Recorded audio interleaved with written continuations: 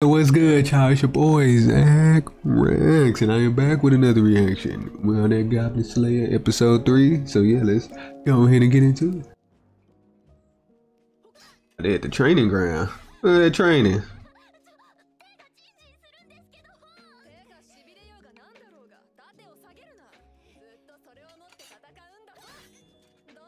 Oh, god dang. Yeah, look. They're for fighting dragons. Oh. Man, she enjoying this too much. What the heck? Heck yeah, that's rough. That's ridiculous.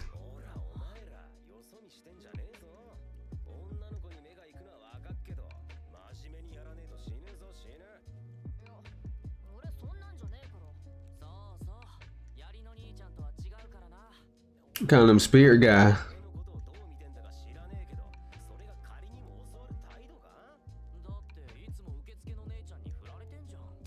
Hmm.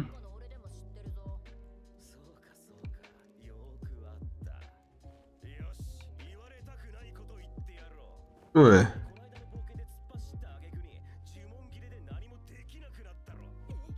You couldn't do any. I swear, how do you know all of this? Oh, swear.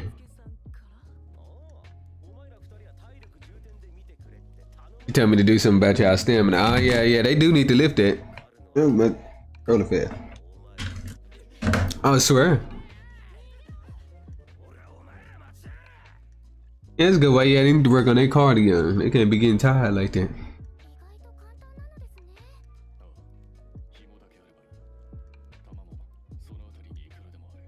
Oh.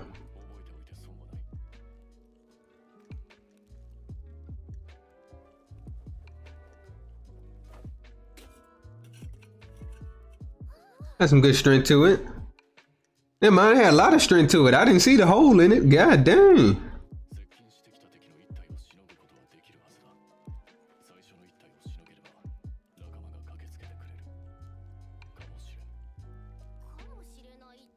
That's ridiculous. What type of rock did he have?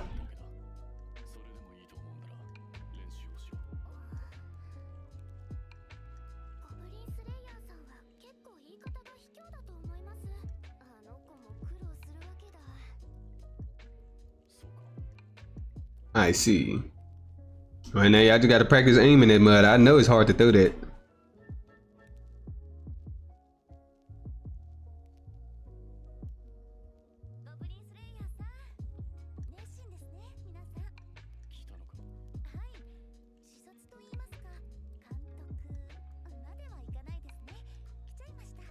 Just came by.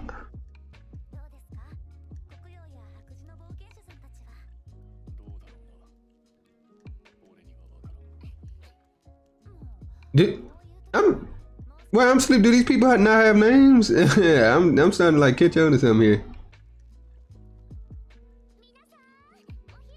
They calling them like what they are.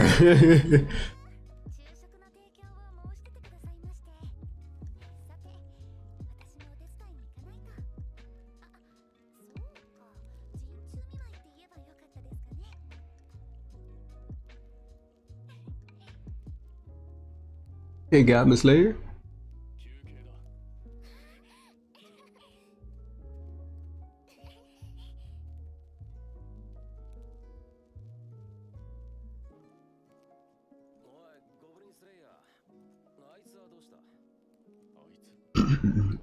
The other guy he talking about.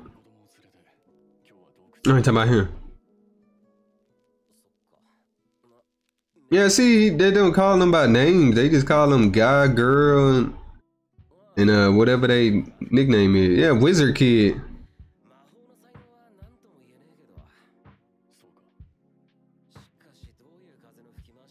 What the heck? Yeah, they call her priestess girl. I'm just not noticing they don't got names, bro. It like just hit me.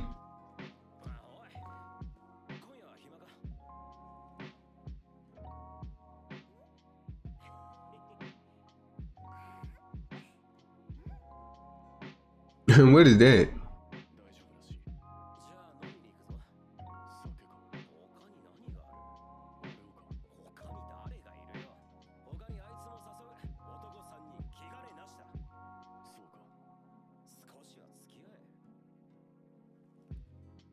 It basically is. They don't know nothing about him, but only thing they know is that he slay goblins. That's all he do.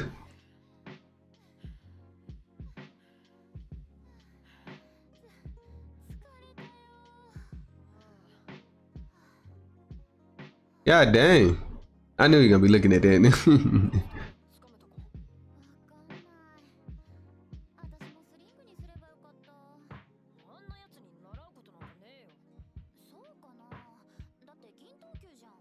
He's silver ranked.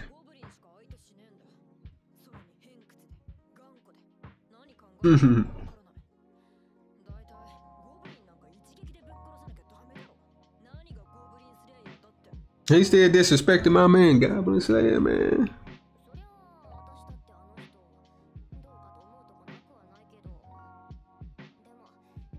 Really?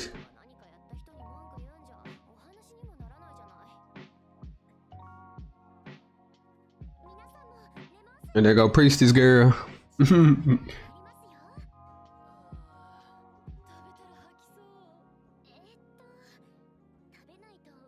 Oh yeah, they've been running all day.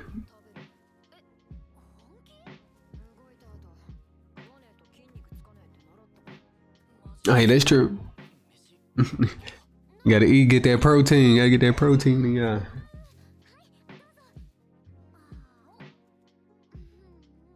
What, that bologna sandwich? Nah, never mind. Look thicker than bologna. It look like some ham.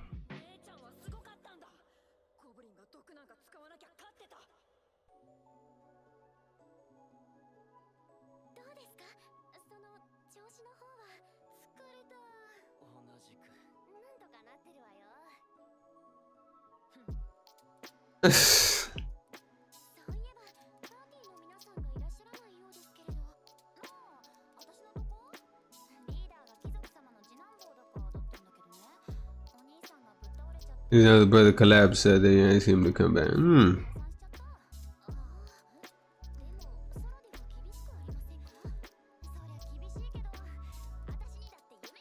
What is that dream? Oh, she wanna make it big.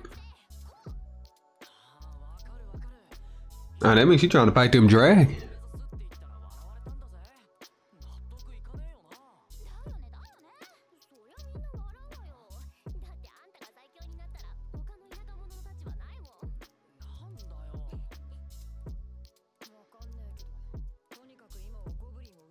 You just need to learn how to kill goblins properly.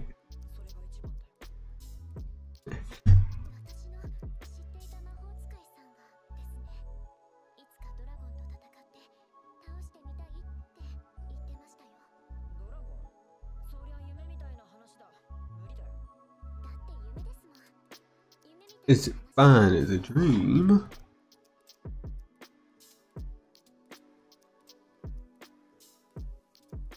Oh, he is obsessed with killing goblins. Yeah, he died. I don't know. He might be worse than the Goblin Slayer, like I said last time.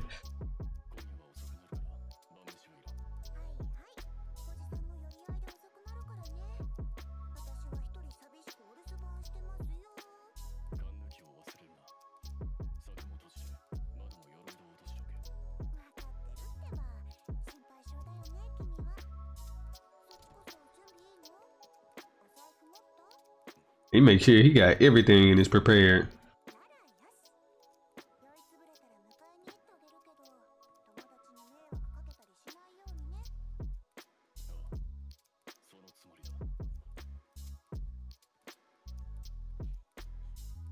Yeah, hopefully be alright while he gone. Please be alright when he gone.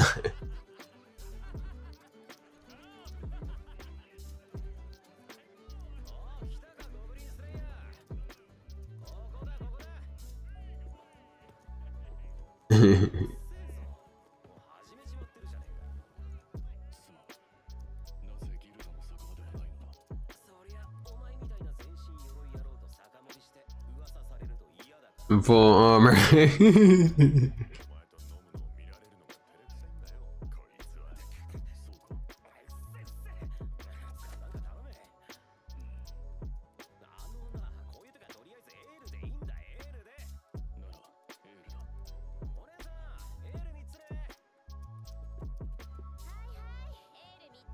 Oh, they got what? They got demi-humans here? When?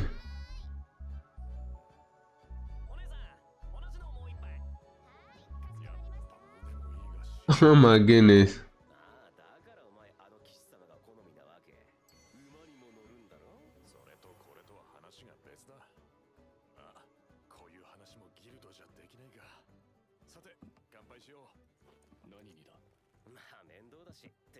Gonna be, yeah, it's good she got the L up there. I was wondering how she was gonna get up them stairs. I guess they just skipped that part. And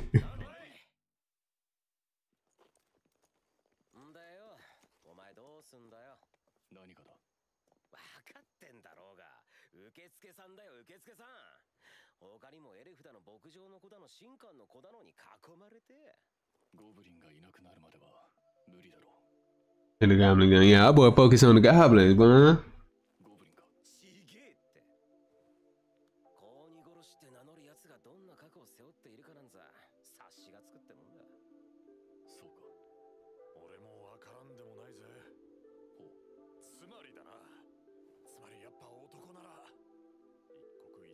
oh, they got 2 moons? One green, one red.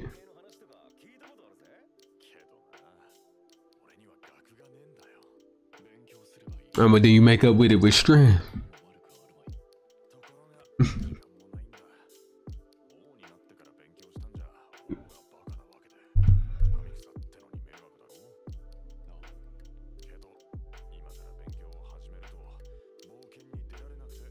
Steady.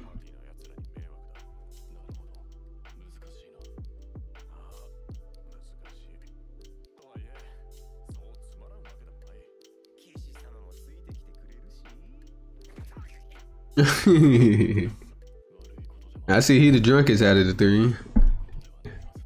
Yeah, he drunk way too much.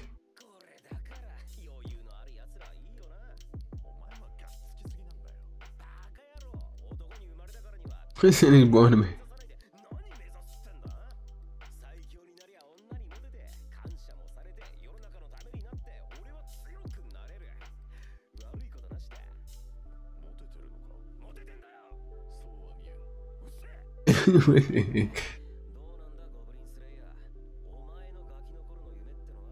To kill all the goblins.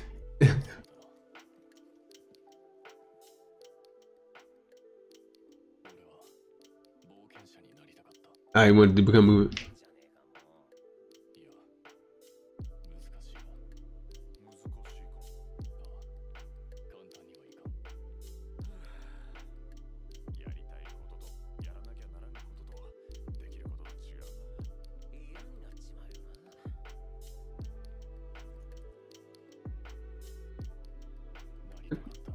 First time hearing the Goblin Slayer talk like that.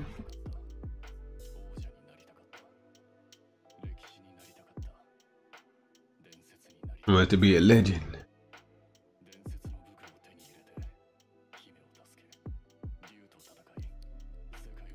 Alright. Yeah.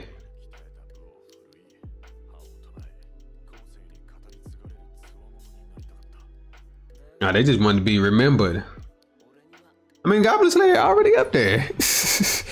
You wanted to be a legend. Everybody gonna remember the dude that slayed goblins non-stop all day, every day. He already a legend. He completed that dream.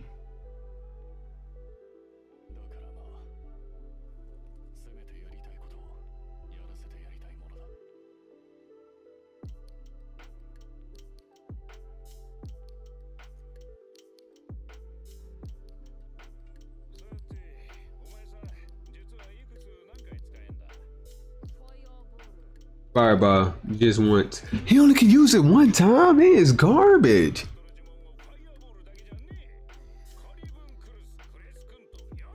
Like that, yeah.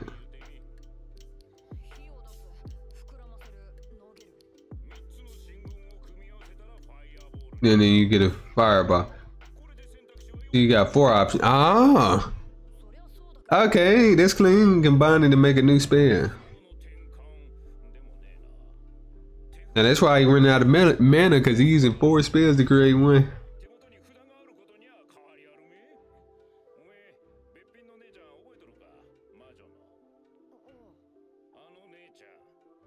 inflammatory to light her pipes.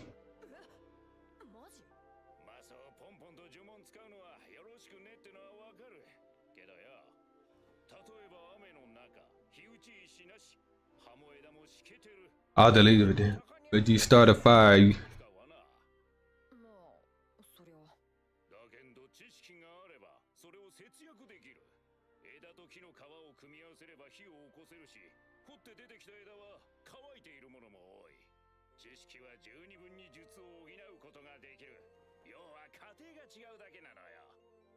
Yeah, he should be learning. He should have learned all this while he was learning that fireball spin.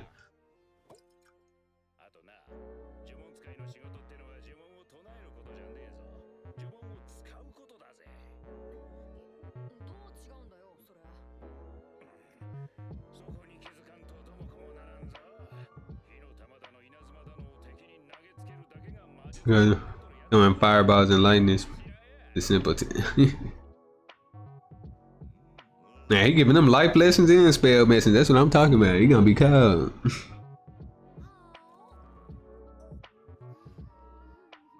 What are they eating? What is that?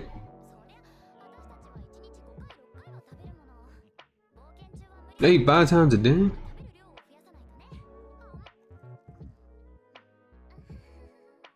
There's some bread with some honey on it?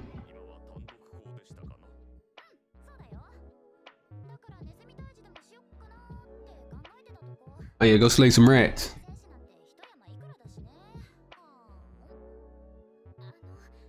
I want to see these rats. How big are they? To where you need a sword to fight them.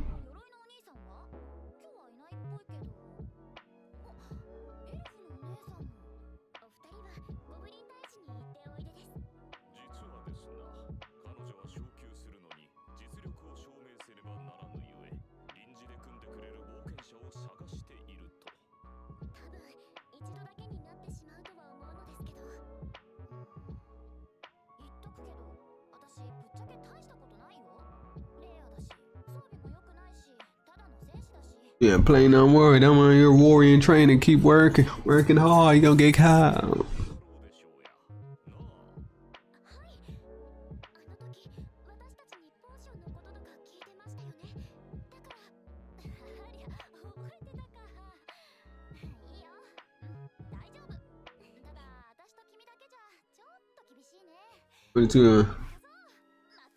What, that stamina potion? I mean, it's yellow. That's what I'm used to stamina potion looking like on all the MMO.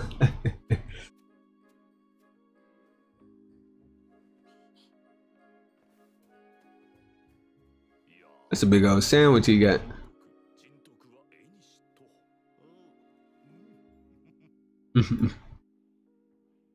Yeah, I don't know none of their names.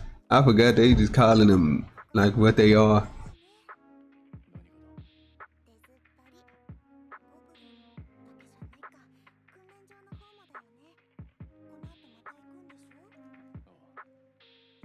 No, he don't eat like that. Just take the helmet off the eat.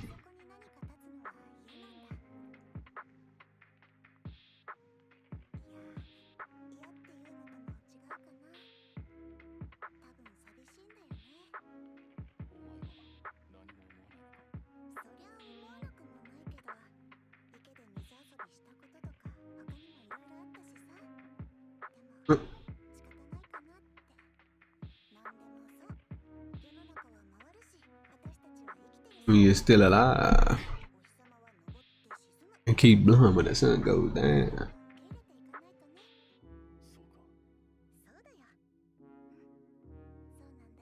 And this episode, they just been feeding us bars.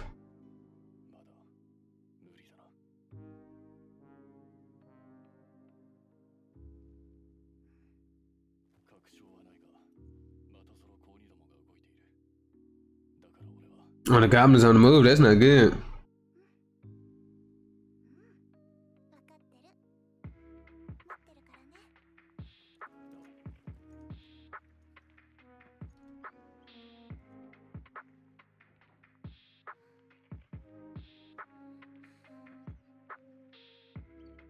Well, she can't bring out her feeling. And all the time right there, she started talking about some other stuff.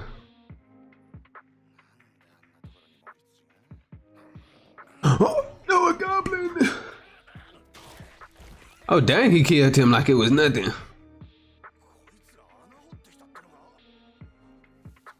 Oh no!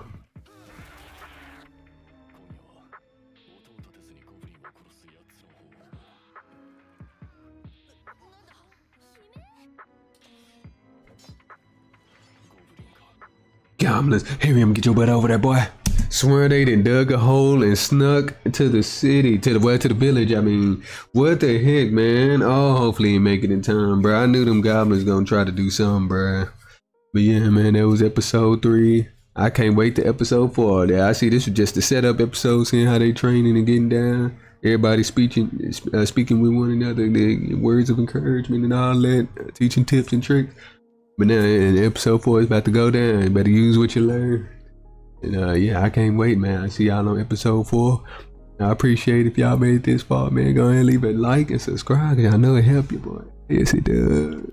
And yeah, I see y'all on episode 4 on the next reaction.